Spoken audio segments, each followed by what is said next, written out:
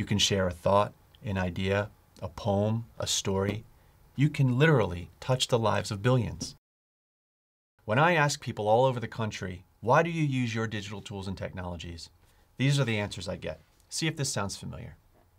To talk with my family, to text my friends, to chat online, to play a game, to get a sports score, to get information.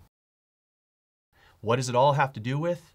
Communication and sharing, what these were designed to do.